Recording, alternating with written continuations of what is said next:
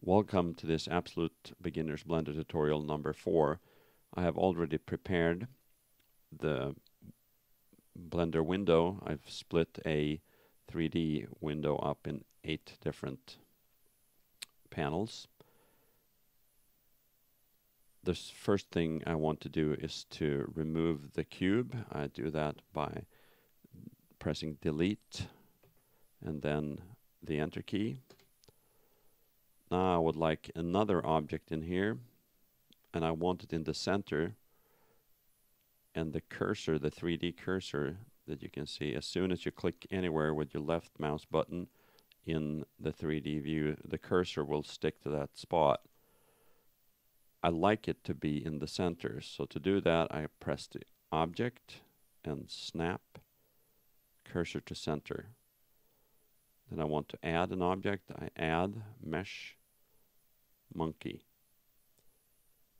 Now for this purpose I would like this monkey, was also called Suzanne,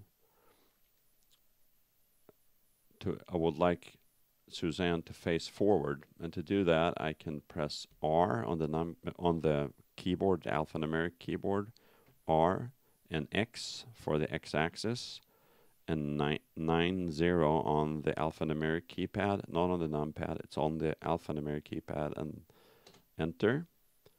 Now Suzanne is facing forward. In this window we'll press the 0 button on the num keypad, and then we can see we get the camera view.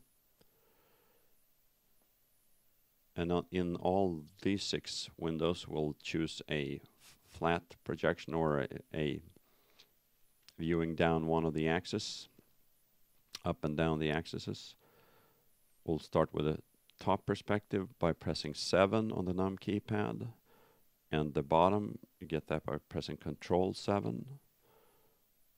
The front perspective by pressing 1 on the num keypad, and the bottom perspective by pressing Control 1 on the keypad. The back perspective by pressing Control 1 on the keypad. The left perspective by pressing the right perspective by pressing 3 on the keypad, and the left perspective by pressing Control 3 on the keypad. Now we'll just zoom in by using the mouse wheel. I need one of these, make Susan a little bit bigger.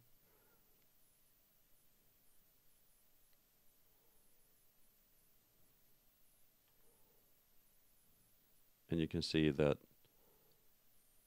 if I move around arbitrarily in this window, or any other by the way, and nothing happens to the other views, I can do all kinds of maneuvering, and all the other views will remain the way they are.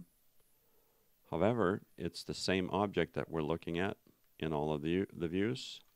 So let's say I grab onto this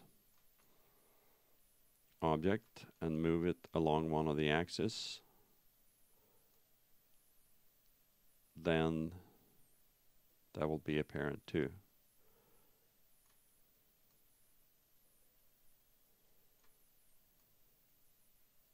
We can see we're manipulating the same object in all these different views.